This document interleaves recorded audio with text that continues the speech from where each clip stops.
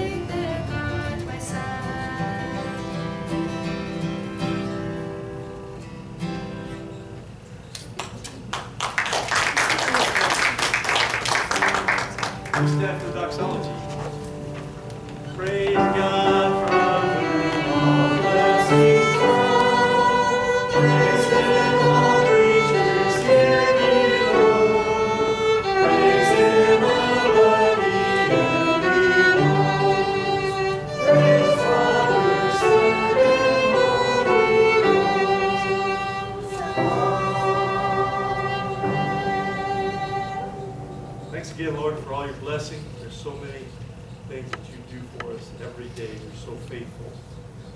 You show your love, care, mercy to us every day. We're thankful. Thanks for the opportunity we have to come before you today and worship you. In Jesus' name.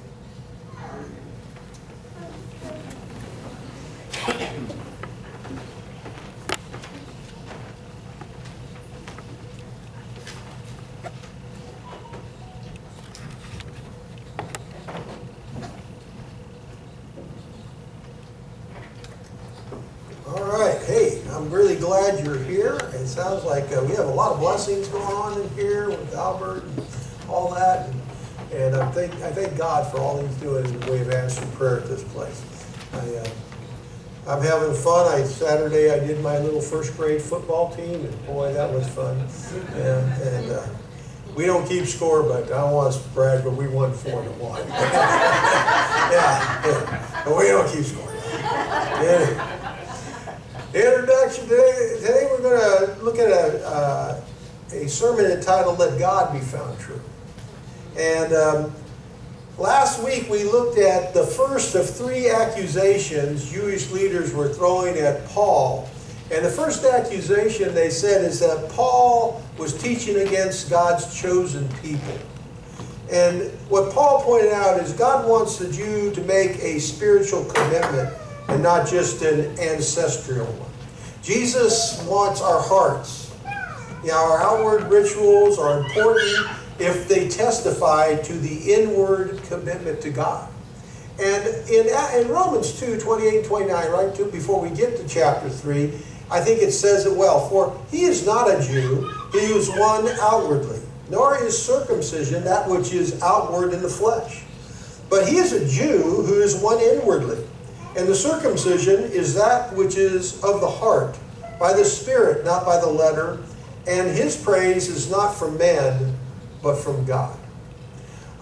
Paul, a Jew himself, was not discounting the fact that the Jews were God's chosen people. And as a church, we should never do that either. But with great blessings, he pointed out, comes great responsibilities. In Amos 3:2, the prophet said, "You only have I chosen among all the families of the earth." And if you were a Jew, I think you'd want to stop right there at that verse, but you'd have to read on. It says, "Therefore I will punish you for all your iniquity." In the first part of Romans, which we studied last time, it says, "Then what advantage has a Jew? Or what is the benefit of circumcision?" And Paul responds, "Great in every respect. First of all, that they were entrusted with the oracles of God." Through the Jewish people, God has given us his word and our Savior Jesus Christ. And that brings us to our next situation here in Romans 3, and I'm going to have good old Jacob come and read it. I didn't have him come up last week, but I kind of missed him coming up.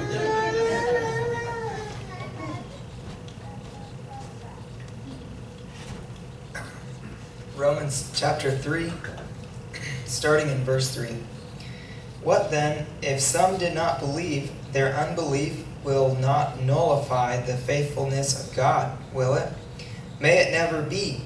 Rather, let God be found true, though every man be found a liar, as it is written, that thou mightest be justified in thy words, and mightest prevail when thou art judged.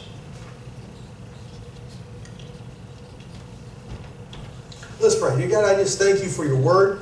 I pray, God, you'll bless it as we look at it today, God, and convict us where we need conviction, encourage us where we need encouragement. And God, the goal is today to go out of this place better equipped to serve you and to know you. In Christ's name, amen. Okay, as I've already pointed out, Paul said that the blessings of the Jew was a blessing that brought with it great responsibility. And Paul, a Jew himself, was not discounting the fact that the Jew was God's chosen people. As we go through this time of Middle East conflict, my prayer is that whoever's in charge here in the United States continues to support Israel, because I think that's what we're called to do. I think there's blessings that come with that. He challenged what was meant when he said that the individual Jew, no matter how pure his lineage with Abraham or any of the other great saints of the Old Testament was, what Paul was pointing out was the fact that no Jew, or anyone else for that matter, could claim security in God's promises apart from repentance and personal faith in God. In Isaiah 55, 6 and 7, I think it illustrates this the best. It says, "Seek the Lord while he may be found." I think this is really critical. You know, have you ever been someplace and you felt the Lord tug on your heart? And you kind of say, oh man, I don't know if I want to go up there, or I don't know if I'll pray, or whatever. If you feel God, you seek the Lord while he can be found. And it seems to indicate that he won't always be found. If you keep resisting him and resisting him, there'll be a time where that becomes easy and you just fall away. It says, seek the Lord while he be found, call upon him while he is near. Some of you came in here with broken hearts, hurts, sicknesses. I find that God's the nearest to us when we're going through those things. And if we choose to lean on him, he won't disappoint us. You know, I never walked closer to the Lord than when I was on chemotherapy. And I know that walk. It says, seek the Lord while he is near, and let the wicked forsake his way, and the unrighteous man his thoughts, and let him return to the Lord. And he will have compassion on him, and to our God, for he will abundantly pardon. You know, I'm too bad for God to love me. You're lying to yourself. God loves you no matter what you've done. He loves you. And he's abundant in his pardons. God's great promises were accompanied by his severest of warnings. I mean, we already talked about Amos 2, where he said, I have chosen you from all the families of the earth, but he also said, therefore I'll punish you for iniquities. Most of the promises in the Bible are conditional, and they're conditional on this: faith. You have to have faith in God, and obedience. And those things produce some really good things for you if you have those two things. A few of the unconditional promises he made, so a lot of them were to the nation of Israel, as a whole. In Genesis 12:3, we see the Abrahamic covenant. A lot of you know that. I will bless those who bless you, and the ones who curse you I will curse. And in you all the families of the earth will be blessed. And to that Paul, in part, agrees with his accusers. We said that in our text, say, what then? If some did not believe, their unbelief will not nullify the faithfulness of God, will it? The fact is, no matter how men respond to God's promises, he is absolutely faithful to keep his word. God kept his promise to Israel, even though they had rejected Jesus Christ as their Messiah. He was not, and because of his holy nature, he could not renege on his promises to them. The accusers were right in contending that God cannot break his word. But an even deeper truth was that, contrary to their thinking of most Jews, salvation was never offered by God on the basis of heritage, ceremony, or good works, or any other basis other than faith. Faith. Ephesians 2, 8 and 9. For by grace you have been saved through faith, and not of works, not of yourselves. It is a gift of God, not of works, that no man may boast. Therefore, Paul's kind of asking this rhetorical question. The fact that the Jew who did not believe forfeited their personal right to God's promised blessings, barred themselves from the inheritance of God's kingdom, will not nullify the faithfulness of God, will it? You can resist God and hate God all you want. God loves you. That doesn't change. Nothing changes with God. You know, I think we as Christians are called that way too. Have you ever been hated by somebody you loved, or what do? You're called to love them. You know, you say, well, that's hard. I didn't say it was easy, but but that's what we're called to do. Answering his own question, Paul said this to that. He said, "May it never be," which means, of course, God cannot be unfaithful to his promises or in any other way. Paul was saying, rather, let God be found true, though every man be found a liar. The truth is, if every human being that ever lived on this earth declared that God is faithless, God would be found true, and every man who testified against him would be found a liar. It's foolish to think that the Lord of heaven and earth might not prevail against the sinful, perverted judgments that either man or Satan could make against them. It really bugs me when people have their faith rocked by people who don't believe. You know, I look at people that believe and I look at their lives and I think, they got something that those guys don't. And why are people desiring that? How do you apply this to your life today? Well, I think we live in a world that right now is calling God a liar. They're trying to redefine morality, redefine what's right. Paul said in our text, for what if some did not believe? Yeah, it seems to indicate, or it's a reminder to us all, that we live in a world where some don't believe. In fact, I think Paul was being generous actually to his audience. I think we live in a world where many don't believe. And this has become a bigger problem because Paul goes on to say their unbelief will not nullify the faithfulness of God, will it? Now some had inferred that because some don't believe, it leads to them to question their faithfulness in God. And I think that's true. Sometimes Christians, or people that say they're Christians, are knocked off their walk with the Lord by people who say, I don't believe that. How can you believe that? Why do you believe that? God doesn't change, and popular opinion doesn't sway his faithfulness. He loves you, and he desires the best for you. The problem is many believe they have a better way than God.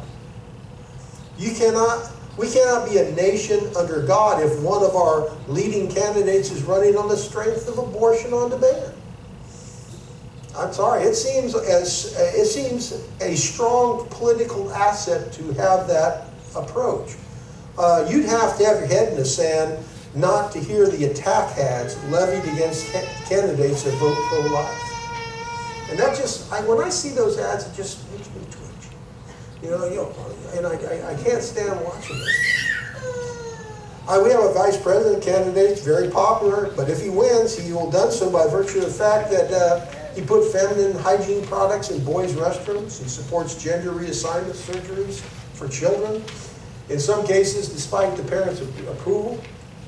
He supports the idea of men in women's sport and men in women's locker rooms. I saw where San Jose State, a volleyball team, had Boise State forfeited to them because they have a transgender athlete on their volleyball team. And I think that this is going to happen more and more and more. And what seems so obvious, my daughter played volleyball. Thank you, Title IX. She got a scholarship and she got to play volleyball. You know, I don't care if I have a 6'4" boy that isn't good enough to play men's volleyball. I'm not going to say, oh, that's okay. I'll just try to have him go women's volleyball and they'll give a scholarship. You know, it's just ridiculous. You know, and we have become ridiculous. God's not changed. Paul said, may it never be. And this is a text for today because if some do not believe, their unbelief will not nullify the faithfulness of God. Will it? May it never be. Christian young people are going to college right now and coming out with their faith shaken, no longer believing because some progressive teacher taught them that there is no God. And I got news for you. I don't care how smart you think that professor is or believes he is. There is coming a day when you will know God is true and every man at that college that discounted your faith is a proven liar. I believe this is talking to a country that is trying to nullify the faithfulness of God's word through popular opinion and a deepening divide in the culture between God and man. Paul is answering the question, has God changed his mind on what is sin or what he has promised? And he rebuts, why did I put that word? He gets all fired up and he says, may it never be. You know, may it never be. God hasn't changed his mind on abortion. He recognizes life in the womb. Jeremiah 1:55, an Old Testament thing, I say. Before I formed you in the womb, I knew you. And before you were born, I consecrated you. I have appointed you a prophet to the nations. Now I want you to realize something. I don't want the Christian church to shut the door to people that have had abortion. Because we have a God of grace. And we want them to come here. And we want to give them their grace. The overriding problem is guilt. And the only guy I know that can take care of guilt is Jesus Christ. He died to forgive us. And there's enough grace at the cross for anybody to have. And I want them and so I want people to know we can love them. What happened to those children?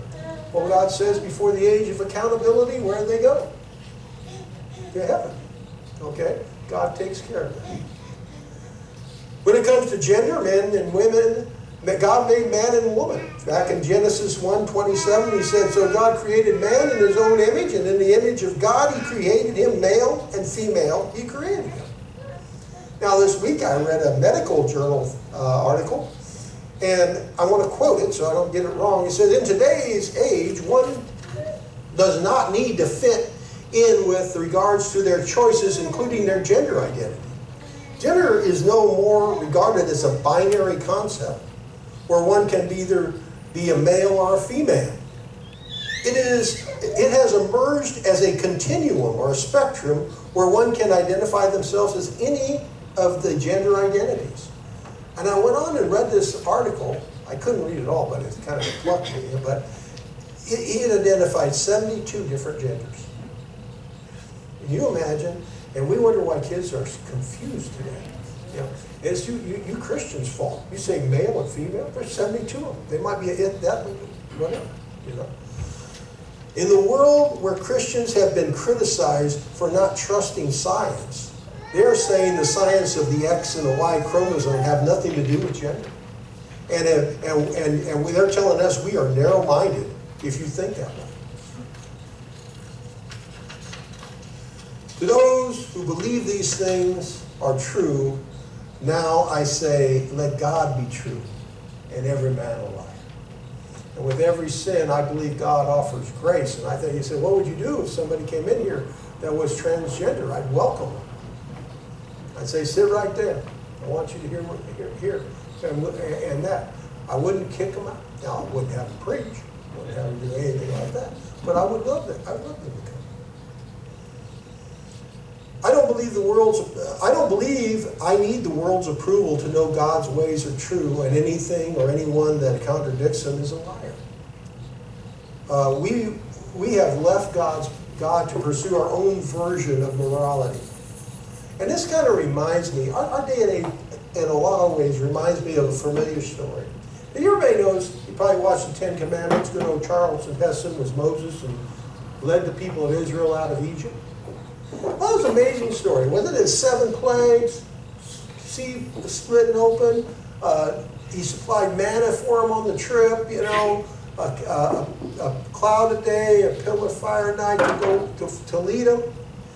All these great miracles, but what do those guys do? Yet, despite God's faithfulness, they continue to lose faith in God. They complain, and they long to return to a land they once hated when they were in captivity. Oh, man, you know, manna again, manna burger, manna spam, you know, what is manna?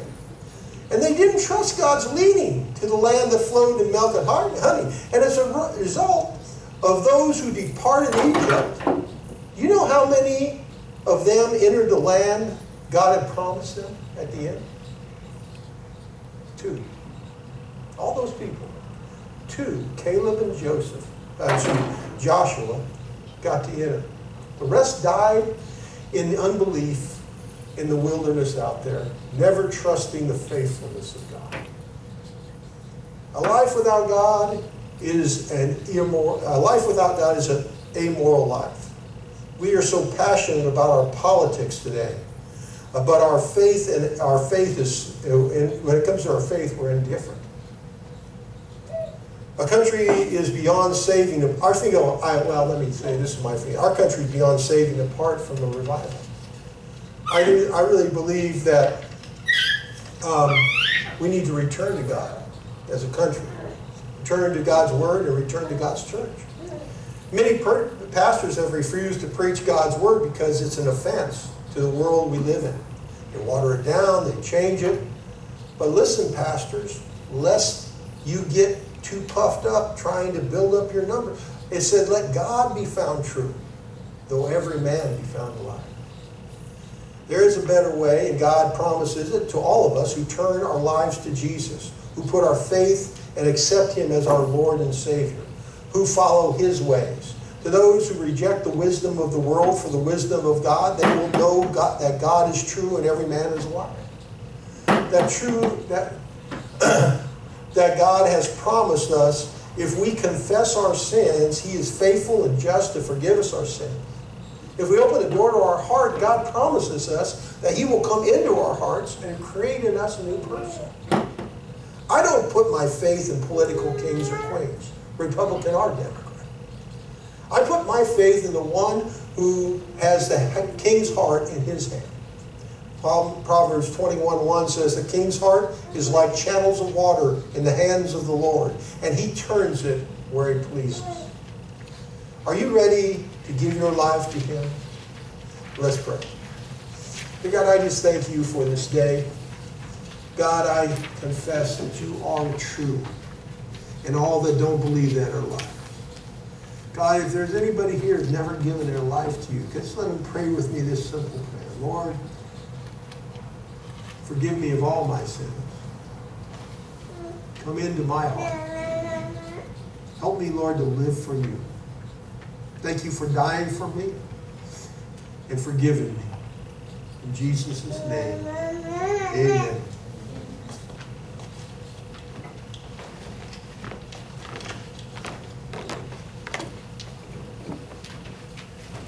Book number 176, Beat Me to Calvary.